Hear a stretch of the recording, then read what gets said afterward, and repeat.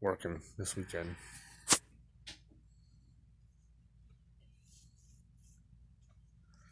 He's, yeah, he,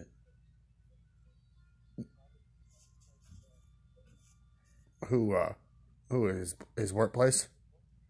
Uh, yeah, Millboard is open on weekends. They have the weekend shift going there. But, yeah, Monday they'll be closed, yes. Yeah, Monday, this Monday's a holiday, yeah. But they took my dad, they took part of the air compressor.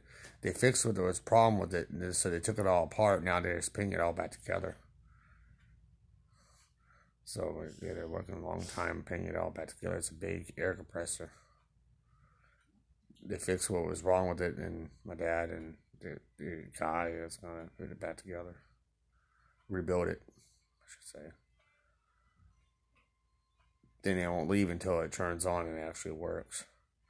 So that's why some people probably that work there have to turn it. If it's fixed tomorrow, someone has to be there to turn it on to see if it works for the machines. They can make sure it works, but they want someone that's there wants to know if it works.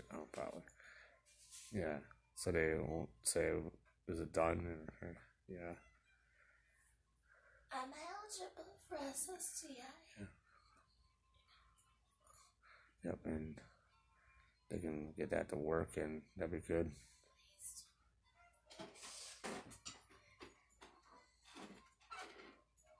Yep. Get that to work.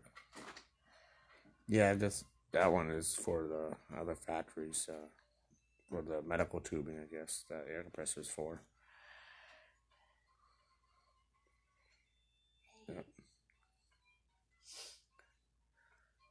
Then the other machines are for like beer filters and other stuff.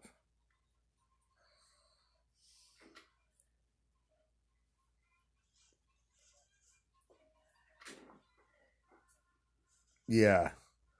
Yeah. Yeah. They have a lot of workers there, about 1,500. Yeah, 1,500 workers. Yep.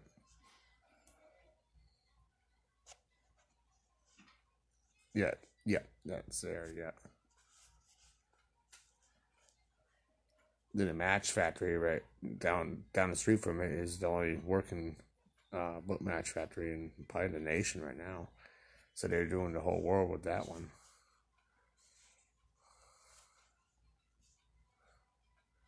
So that one has really good business. Yep. Yep. There's a lot of places that still have book matches